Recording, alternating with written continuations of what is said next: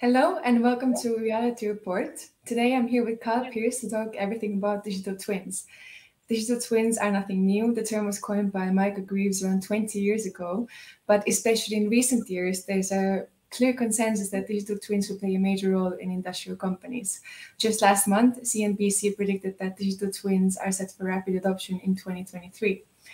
So Kyle, for anyone who is either getting started with their digital twin or wants to get more out of their existing digital twin, are there particular areas of focus or pitfalls that they should be aware of? Yeah, absolutely, Marilee. There's a few different challenges that come up very commonly as we talk with customers and also looking at results of industry surveys for customers that are companies that are looking to implement a digital twin solution. And if we look at all of the different challenges we hear about, there's really sort of 3 or 4 different ones that are pretty common. And number one relates to the handover of data from the initial project design phase to the operation of that facility. And generally that handover is done in a very manual fashion. So stacks of paper documents or large folders full of unintelligent PDFs, things like that. So that documentation isn't really usable beyond the design phase.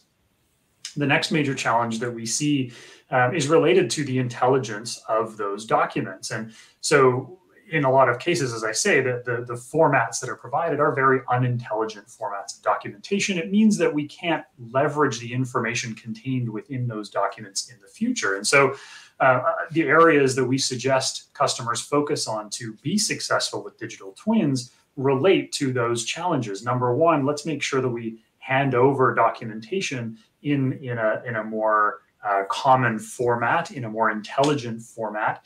If for whatever reason we don't have those documents in an intelligent format, let's put some effort into making sure that we smartify the contents of those documents, make sure we can use those going forward.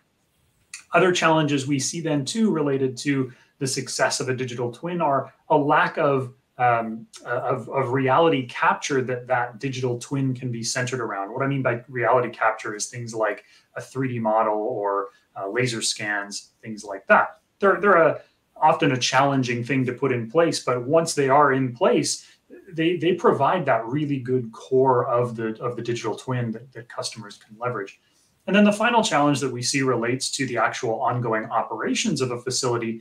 The vast number of different vendor equipment automation systems that are involved mean that collecting data and leveraging that data can be very challenging from all these disparate systems. So if we can put some mechanisms in place that allow us to use standardized connectors into those different systems, collect data, leverage that into the digital twin. Right. And at Hexagon, we talk a lot about smart digital reality.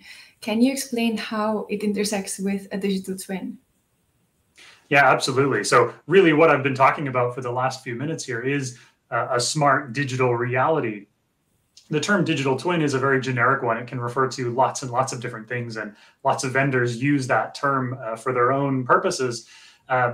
For example, the stack of documents that I'm talking about, if they're digitized, could be considered by itself a digital twin. The 3D model I talked about is a form of a digital twin. Even configuration backups out of the control system would be a digital twin. So a smart digital reality is really bringing together all of those different pieces into a single pane of glass style environment so that plant management can get KPIs, so that maintenance engineers access all of the design information of the equipment.